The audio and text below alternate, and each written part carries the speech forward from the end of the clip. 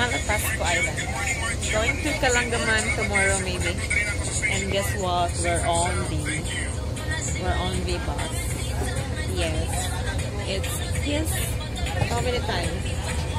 First time riding this bus. We're on the front for disabled na chair. Well, anyway, I'm pregnant. Because I am disabled. I'm pregnant, so that's fine.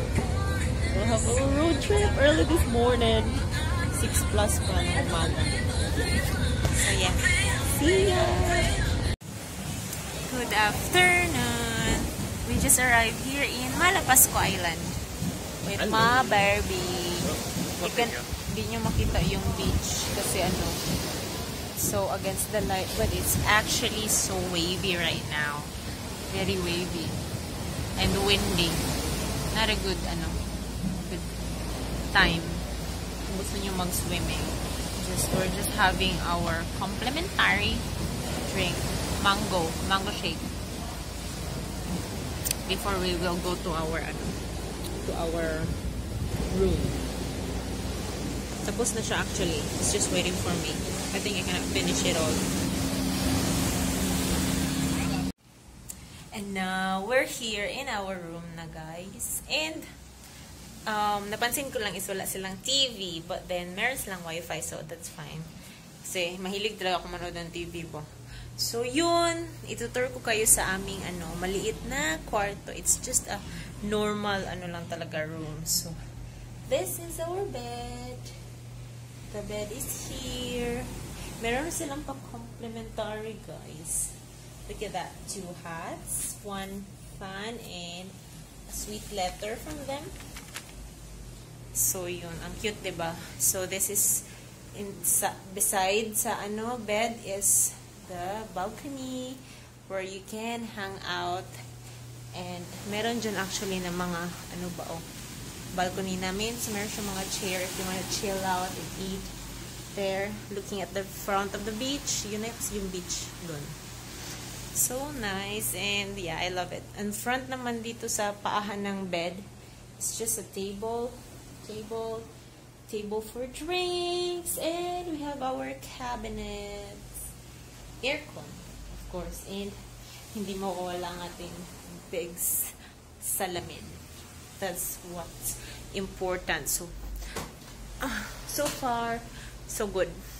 So, maganda siya. And, yeah, we're staying at Ocean Vida Resort here in Malapascua Island. So, this is our home base.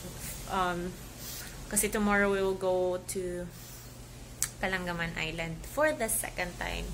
And that will be our, parang anniversary gift to each other ba.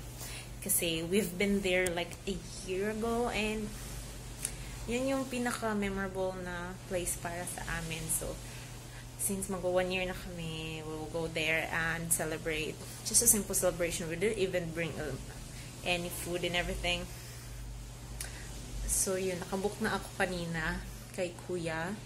His name is Michael as well. So, he's gonna pick us up tomorrow morning here para pumunta sa boat. So, yun lang. Tomorrow, ganap namin today is, lang, hanap ng food outside for lunch kasi it's 12 noon na. And, yeah, later, have a drink para kay Michael. Not me, of course. Para sa kanya lang. And he's having a, having a environmental call. And there's just a CR, so I cannot let you see the CR for now. And I'm in the bed. So nice to be here again after 1 year with him. Pa rin, diba? Long life. Long relationship. Still working. Diba?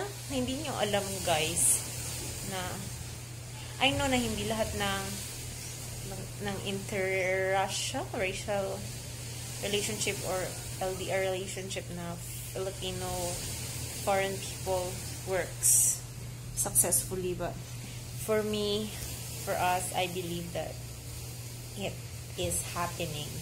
Like, happens naturally, walang pilitan and everything. Kaya kami humantong sa ganito na matagal na. Diba? Mag 1 year na and who knows. Diba? 1 year and counting.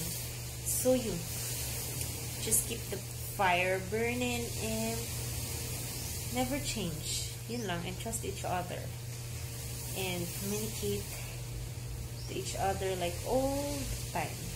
Diba? Busy.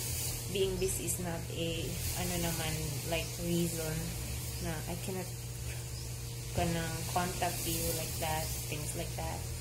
So yun, trust, for me, trust, love, communication, yun lang, importante. So yun, I'll let you know anong mga ganap mamaya dito sa Malapascua. And tomorrow in Kilangaman Island as well, of course. See you later for now. Update, we're having lunch dito sa Mabuhay Restaurant, which is, ito rin yung kinainan namin ng breakfast the first time na pumunta kami dito. And we've got their all-in pork only buffet. It was good. Limited lang siya sa mga pork lang lahat. But they have one fish ba? Fish. Inununa na fish. Like that. And we're done. All clean. And done. 30. He's just having his drinker. Alcoholic. His alcoholic, note. Yun. 1 round ra ko eh. Butod akong tiyan best. With a view of the beach here.